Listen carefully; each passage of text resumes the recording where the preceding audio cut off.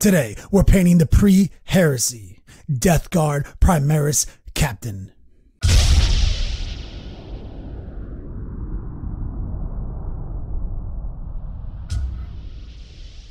Yo dog, Kenny Boucher here, Next Level Painting.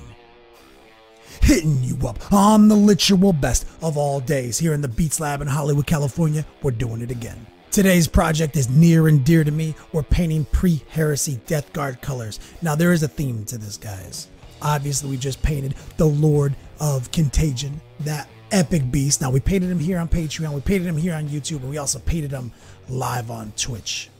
Well, today we are painting top to bottom all the armor, all the details on this Primaris Captain with a kicker.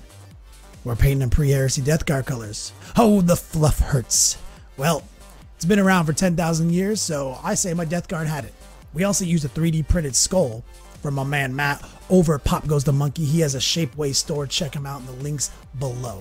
We're going to be exploring a lot of stuff today. We got almost a 30-minute long tutorial, guys. We're going to be glazing, washing, everything in between, airbrushing. We're going to be breaking cardinal rules and painting white armor in the process. I really wanted to show you guys the Contagion Lord with the original Death Guard color scheme and how the evolution in my mind works. All these new 8th edition models got me so hyped. The model game has gone to 9,000. Real talk though, we're going to be taking it to the next level live on Twitch. This is Friday. You guys know what that means. If you guys don't mind, I'm going to take a quick second to shout out a couple of clutch individuals over on Patreon. My man Matt, Michael, of course Brandon, Starvos, Neil, Kyle. Thank you guys who came in clutch this week. I can't do it without you. Patreon is how I keep the lights on. And of course, thelongwar.net is the home of all 8th edition content and more. Let's do it. Let's do this thing. Primaris Captain Death Guard with the Shapeways 3D printed skull on the shoulder. Yeah, let's do this. As usual, we got all the pieces separated for the airbrushing process. It's mainly all about this cape. But not now. Don't look at this cape. So right out the gate, Vallejo surface primer, ghost gray, airbrush thinner.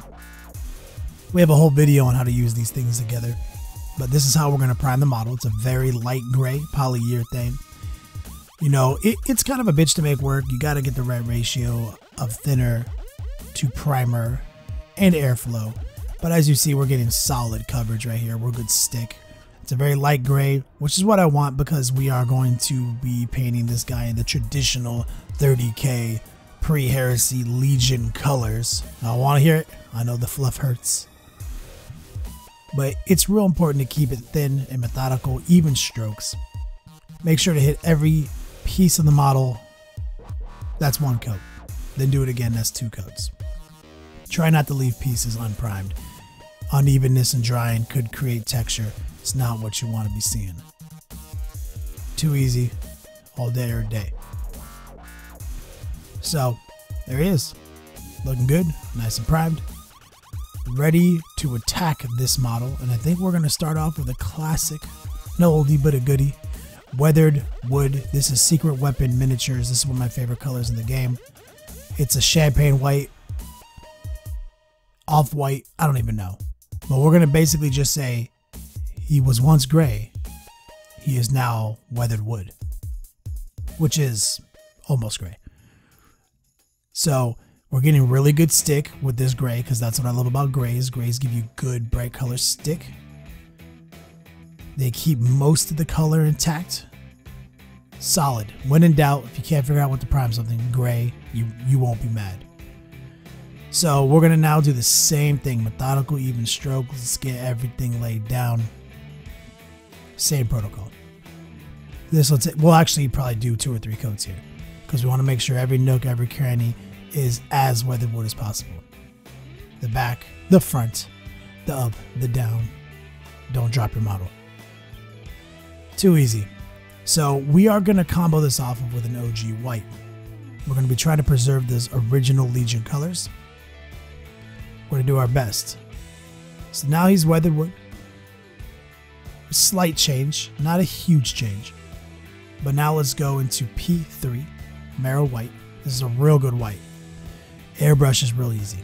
We're going to get it mix down a little airbrush flow improver in the pot. And then we're going to just start picking on some spots, some raised surfaces. Center of the chest, those ab plates, tops of the hands and the knees, all that stuff. Now, if you guys have any questions on how to airbrush, we've got dozens upon dozens of videos on how exactly we break down our paints in our airbrush. And you can always find me live on Twitch on Tuesdays and Fridays. We do it live every week, guys. Here, however, we're going to skip a couple of those equipment breakdowns, and we're just going to jump to the next stage here. So now now that the white is showing through, you can see where we're going with it. We're going to try to capture that Death Guard white with maybe a little dinge to it, but not going crazy whatsoever. I'm talking like maybe he just doesn't shine his armor every day, but it's still really bright.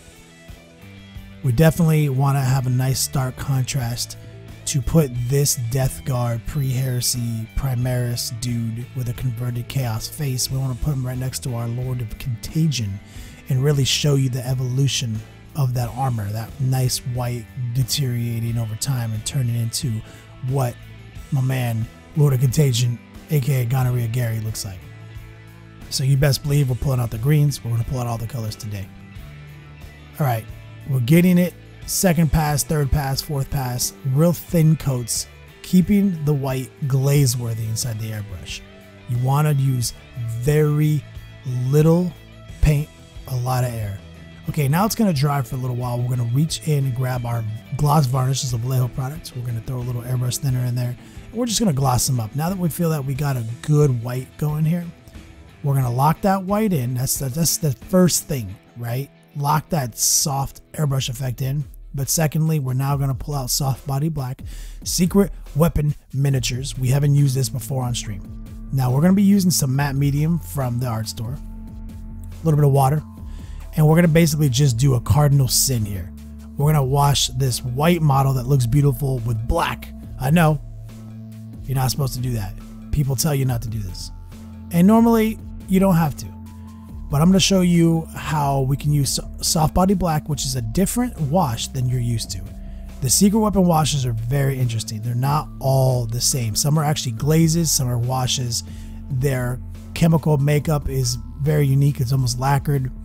And it already does a pretty good job over color, and we're breaking it up even further with the gloss of varnish and extra medium in the pot. Big shout out to Secret Weapon Miniatures and Les Bursley, who is the proprietor, inventor, as it were. I don't think he's a proprietor because I think he put out his formula on the internet. Thank you, brother. All right, there it is, dried up. And you can see it didn't completely destroy the white. It did distort it, did stain it a little bit, but that's fine because we're going to come back on with the airbrush and we're going to reestablish some of our whites. And for the most part, all the Soft Body Black did was totally strengthen the crevices and just grayed out some of the flat spots. It didn't actually leave any real buildup. See, that's what I like about the Secret Weapon Miniature washes. So I can actually come in now, airbrush the white back in, and it's going to create a gray transition to a white transition. This doesn't really happen with too many other washes once they stain the model. It's almost like you can never undo it with the airbrush. Here, it's almost like a pre-shade. It was almost like a super ghetto pre-shade, but a pre-shade that got real deep in the crevices and is going to keep those strong black lines. And it didn't take no time at all. Literally wash, back to the airbrush. We are going to be trying to capture some of that 3rd edition flair. We're going to be doing so much brushwork on this guy. All we're doing with the airbrush is establishing a really fine, thin, incredibly smooth top coat of white. Get that wash, get those lines, the Space Marine lines washed in. Whip the airbrush out, do yet again another subtle glaze. It's like if we were doing this with a paintbrush, we'd be just blending it in with a little bit of glaze technique, and it'd be interacting with those new grays that we just built. But we're doing it with the airbrush, is faster. And look how many coats of paint we've already put down, but they're so thin. You can go so far with this. That's what I love about it. Once we're done with this airbrush stage, that's it for the airbrush on this model, guys. We're going to be going 100% hand paint brush.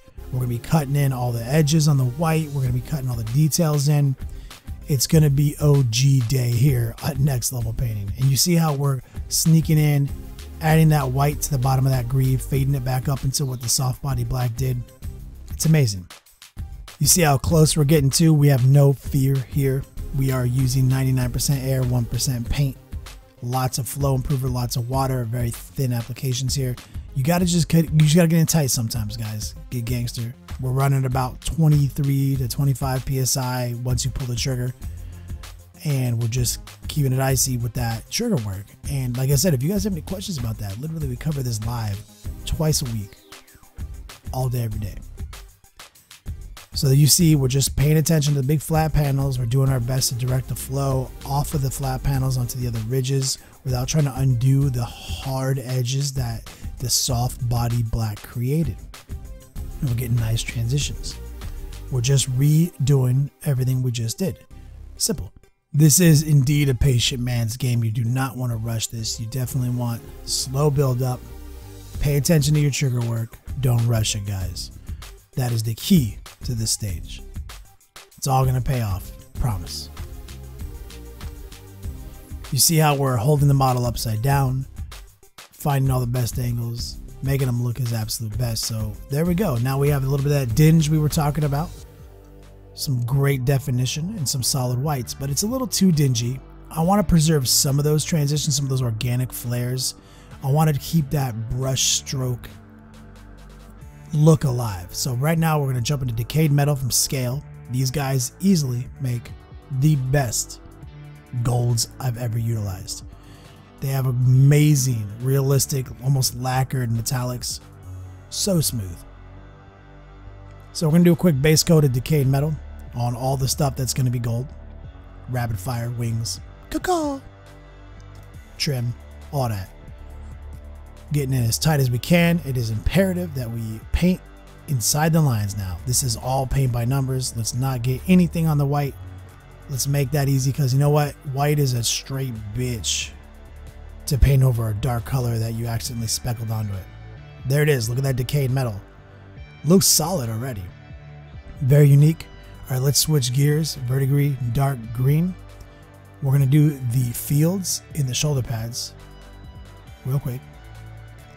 And the knees. This is solid. It's a great color from the new 15 Secret Weapon. I'm using it here for my Nurgle accent color. I think it's drab enough and fun enough that it's our style to always pick a color that's a little outside the box. And the highlight color we'll come back to will really sell it. There it is. Looks real good, real smooth finish there. It's coming together. All right. Let's move on.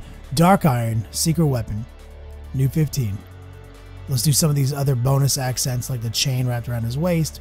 Any other random vent you see.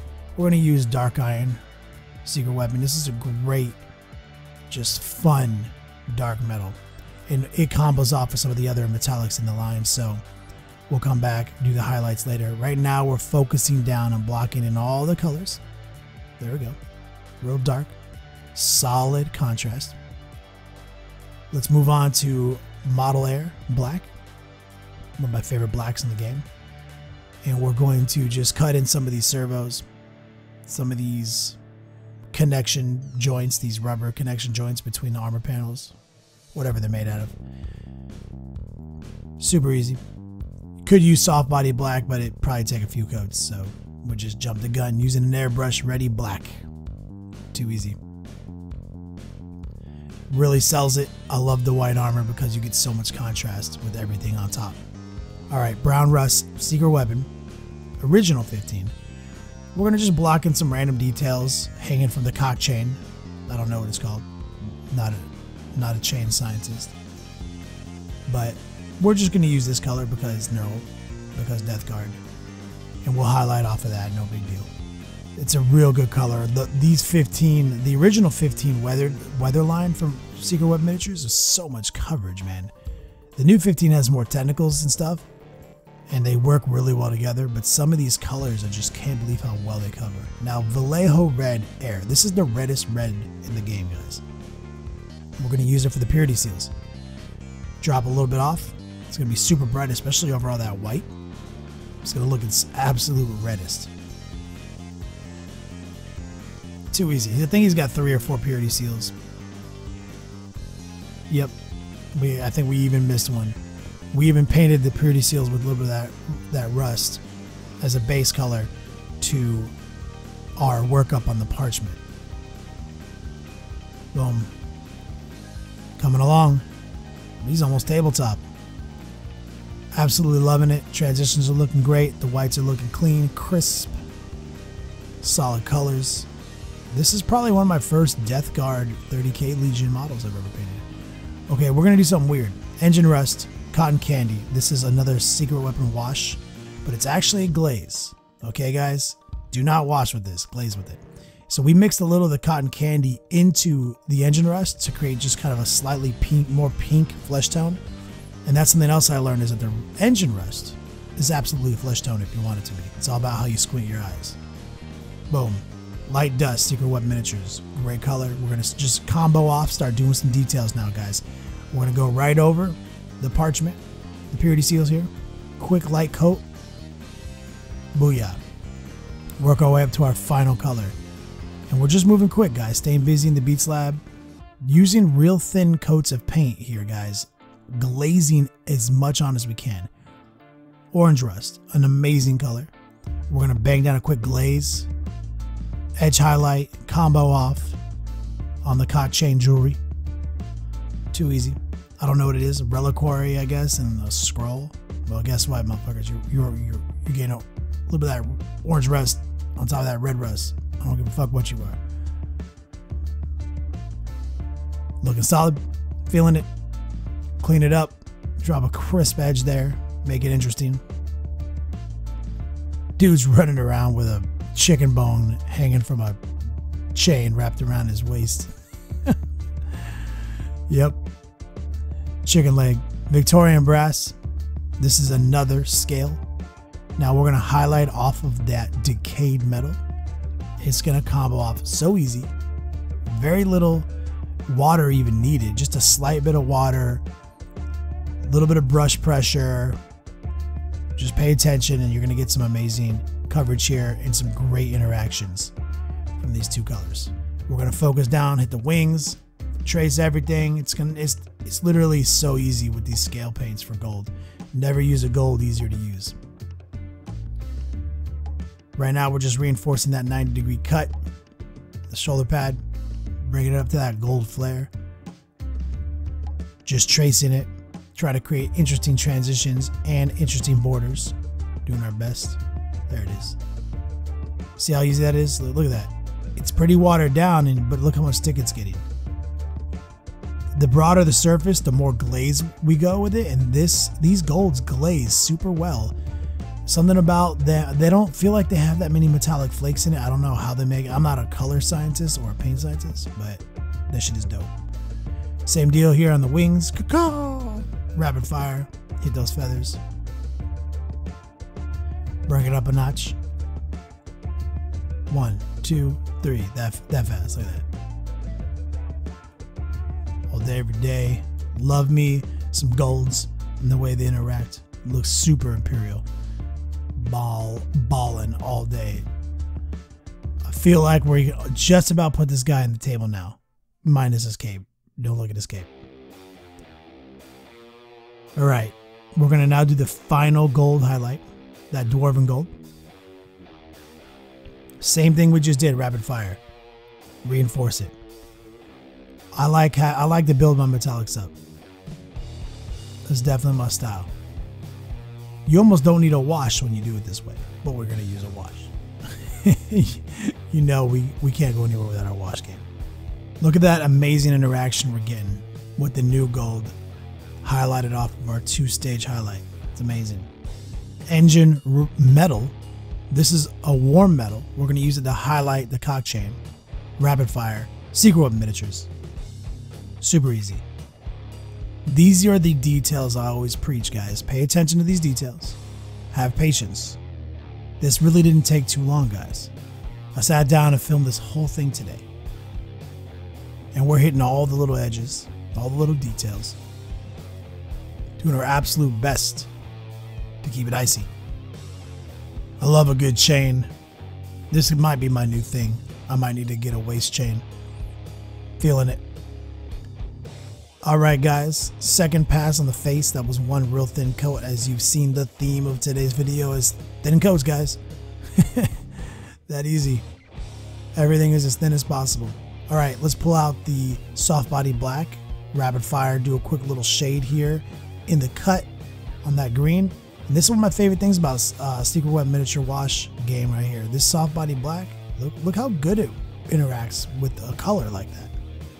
Look at that lacquered look we got. Absolutely adore that wash.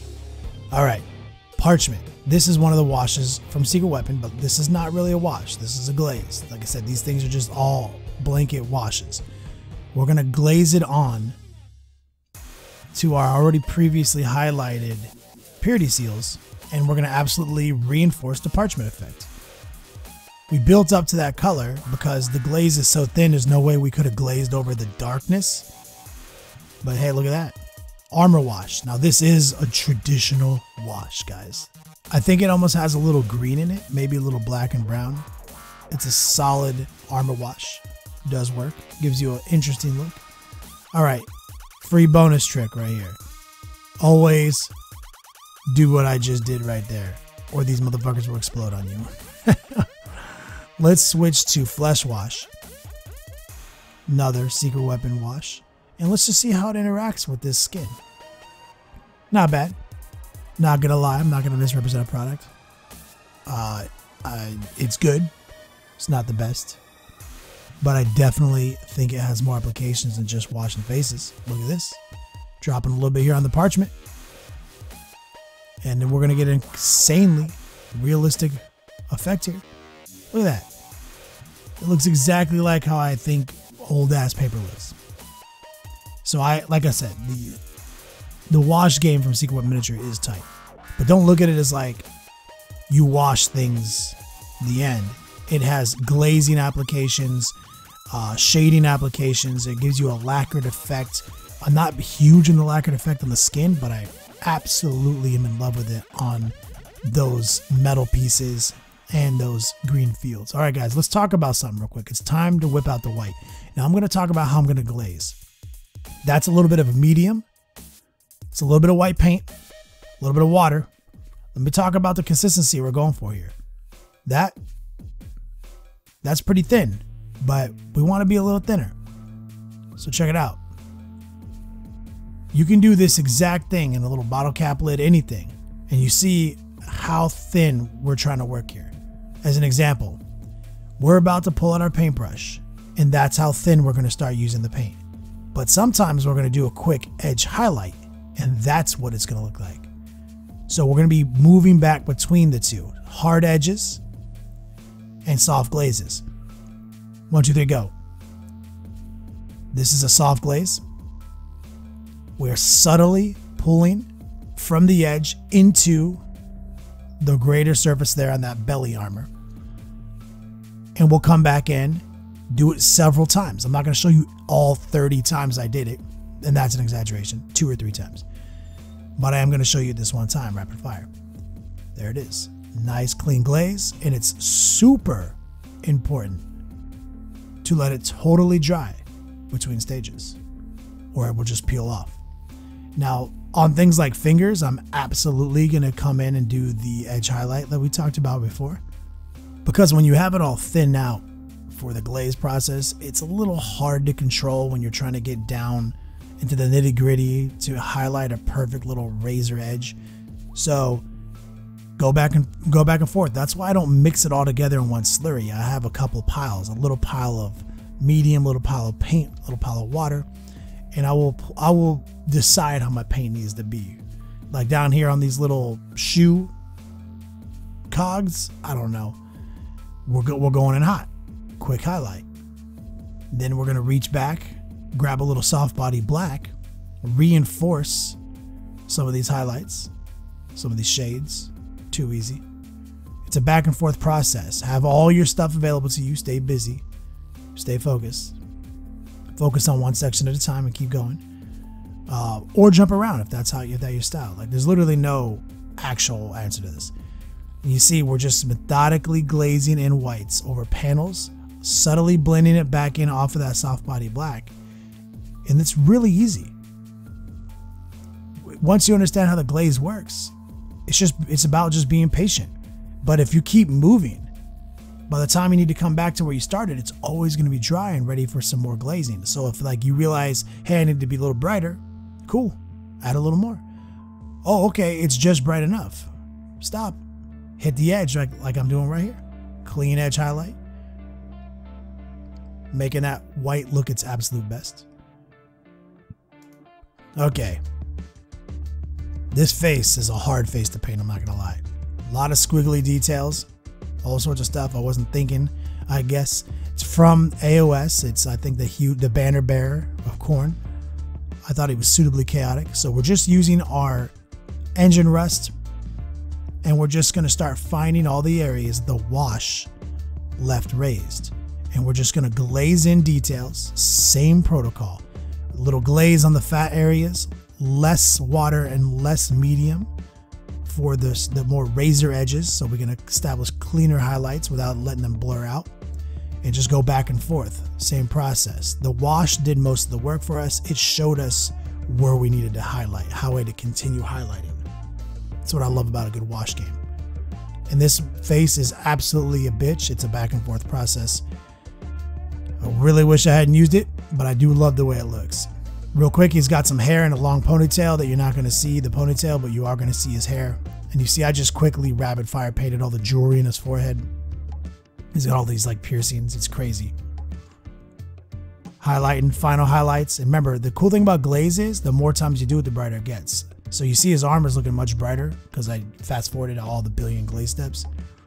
And on the face, you see how much brighter it's getting already. And that's just contrast. I like making the bright areas brighter, dark areas darker. Speaking of which, a little bit of black on the brush, and we're going to trace out that scar he has going from his mouth all the way up to his eye and beyond. It's really necessary to use black here. Red isn't going to do it. You need an ultimate contrast. And then you can come back in and maybe glaze a little red near it. But be careful. This face is subtle. It's all hell. Look at him. It's looking miserable. You know, we'll come in with a couple extra details, paint in his mouth. We're going to have to definitely knock out his teeth, figuratively. Boom. A little bit of gray. A little white mixed with black. Pow. We just came in there and painted his eye. Didn't show it all off, but hey, I've painted faces before. But that's pretty much it, man. That's like one day of work right there, chilling in the Beats Lab, doing our Thug Thizzle. Now, obviously, verdigris, pale green, new 15. One last razor edge highlight. This is not a glaze. This is a clean edge highlight on the tops of both knee pads